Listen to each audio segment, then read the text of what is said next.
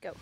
Hey guys, Coach Isaac here with Reflex. Today we're going to be showing you some exercises we can do for P-bars and rings for beginner and advanced boys. Alright guys, so you're going to need 2 water bottles and a pool noodle or a stick you can find outside. So Miss Janet is going to show us an exercise that will help build your core and your L hold for P-bars, rings, and all your other gymnastics activities. So the goal is to miss the water bottles by lifting your bottom up and your feet and trying to straddle over the water bottles. And bring them right back in the same place, just like that. Thank you, Miss Janet.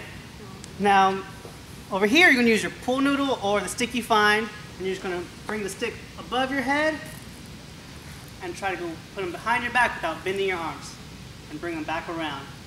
And this will help your shoulder flexibility for your front swing on P-bars and your back swing on rings. Thank you, Miss Haley. The next thing, the most famous skill of all, is a kick handstand. You're going to need it for every event. Coach Travis is going to show a kick handstand. Try to hold it for as long as he can. And come back down nice and safe. And the last thing is arch rocks. Arch rocks are very important for P-bars and especially rings. Try and keep your arms out nice and straight.